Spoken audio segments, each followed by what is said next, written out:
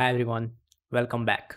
So till now we have seen that what is CPI and why we should choose it, and we have also seen that how we can create a account on business technology platform, and after that how we can configure a CPI tenant. Okay, so moving forward, we will see that what are the main capabilities of CPI. Uh, we will take a tour to CPI, and there we will see all these facilities like what is discover, design, monitor, and setting.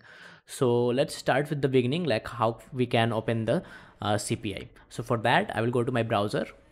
Okay, now I will log into business technology platform. Okay, that is SAP BTP cockpit, you can see. So I have already logged in, and now I will click on go to your trial account. So this way you can also try, and you can come to your sub account, and after that you have to go to instances and subscriptions. So in the instances and subscription you will see the integration suite, which we have already subscribed.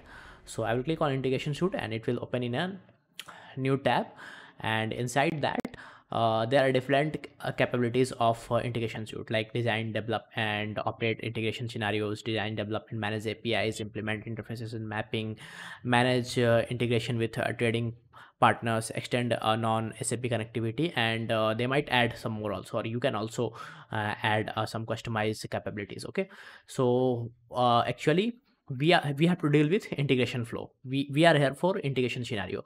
For that actually we will be using design, develop, and operate integration scenario. So I will click on this, and this will open the CPI. You can see here in the URL also CPI trial, because it's a trial account and running under Cloud Foundry. That's why it is CF apps. So CF is actually Cloud Foundry, that is open source runtime environment. You can explore about this. That's not much important here.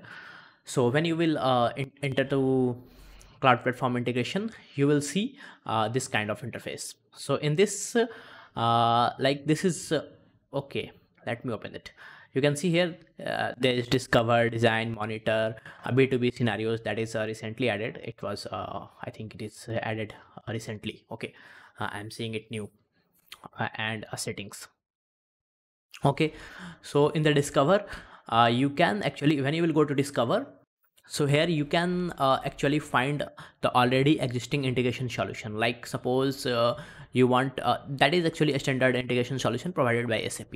So you can see that now there are 384 packages, and inside that there might be one or more integration solutions. So this is actually a changing number, like SAP is adding more packages to make the things easier. Like they are providing already existing integration solution. Like suppose you want some SAP asset intelligence network integration with SAP cloud for customer.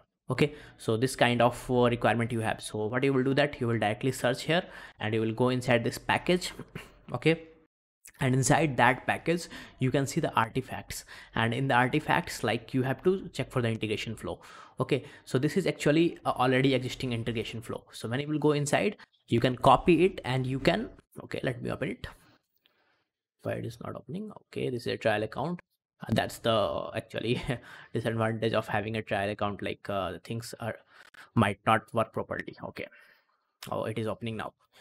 So like you, if you have been given this kind of scenario, you can directly copy this integration flow. Okay, this is actually the integration flow, where actually source is sending data through, or data or message, whatever it is, through HTTPS adapter, and after that I think it's a data is converted from JSON format to XML format, and in the content modifier they are modifying the content, and then they are send using some request reply, and after that is actually updated to receiver. Okay, so if you get this kind of already existing integration solution, so you can directly use that. Okay, that actually we have in the discover tab. So in the discover you get this is actually a sign of package. Okay, this anywhere you see this sign in the CPI, you should be assume that it is a package. Okay, so you can see CPI is actually publishing it time to time, like 40 minutes ago these solutions are actually published. So this will be a changing number. Okay, today it is 386, tomorrow it might be 387, 389. So this kind of thing will happen. So if you get any scenario, like you can come here and search that whether your scenario is existing here or not. If that is existing, that's well and good. You can just directly click on the scenario and you can go to the artifacts, like and inside that, if you get your integration solution, you can click on that integration solution. And what you can do, that you can just copy from here and you can customize that in the design, and after that you can leverage it as per your use. Okay, so we will see that all, like how we can use the design tab. Now coming to the design, suppose you get a requirement which is not present in this discover, that is actually that we can assume that like that requirement is not provided by the SAP. So what you can do, that you can create your own integration flow also. Okay, so that actually we do in the design.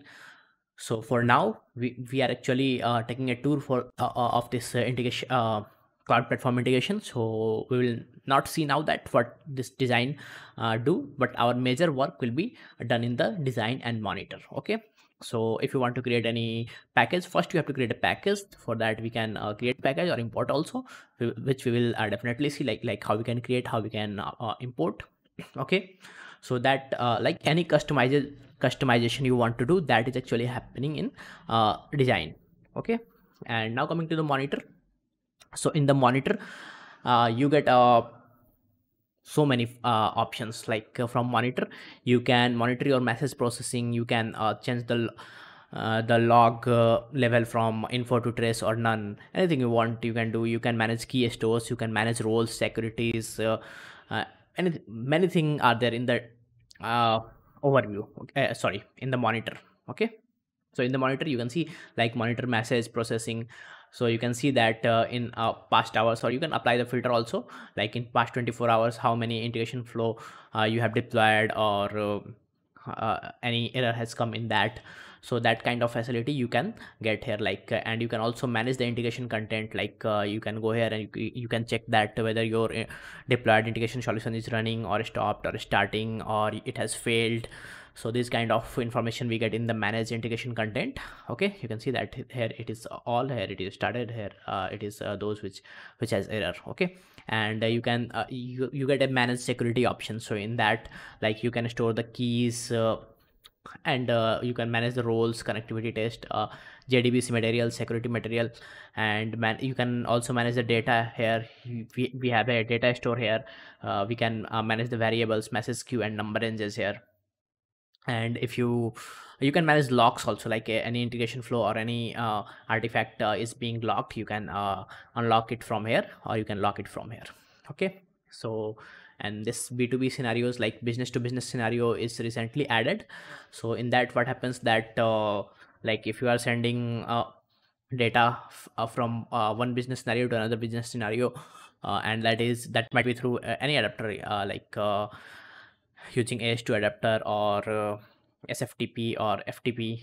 So for that you can use this B2B scenario. That is what I am getting, because you can see this is recently added, and the thing is here I don't have much idea about it, because it is like it is updated in recent days, like within 2 and 3 days it has been updated. So I have to check for this.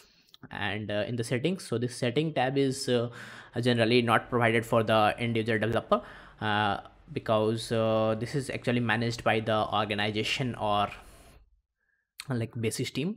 So in the setting you can see you get like what you want to enable. So this is here SAP cloud integration is actually enabled as a default. Okay, and rest other are actually like you can see these are not enabled, these are disabled. So you can manage it from here, you can edit it and you can enable it. Okay, so for now I'm not going to do that. Like process orchestration is the previous version of cloud platform integration. Like these were mainly used for the on-premise system. Okay, and I'm going to discard the changes. Yeah, I'm not going to save it, I will discard it. And in the transport we have transport mode. So this is not something we have to deliver. We are developers, so we only need to know that how we can develop the integration flow. So for that, what we will do, that we will go to design and we will start creating a new integration flow. So before creating the integration flow, we will know that what are the main important uh, components of integration flow. So for that, I will go back to my slides and I will explain like what are the main uh, components of integration flow. Okay, so like basic components of integration flow are like one is the sender system and one is the receiver system, and in between we have integration flow. Okay, so sender and receiver are actually the endpoint of the integration flow, which is actually configured sender system sends the data and receiver system receives the data, and in between we have integration flow. So in the integration flow, what we do that we can modify the message, we can modify the data, like we can convert the data from one format to another format, we can do the mapping of the data like if required. So message mapping, data mapping, those kind of things we can do in the integration process. We can also design the exception catching integration. Okay, so everything we do in the integration process, and these are actually the endpoint of the integration flow. So let's move on to create our first integration flow. So that's it for this video, and we will meet in next video and we will see that how we can create our integration flow. Thank you guys.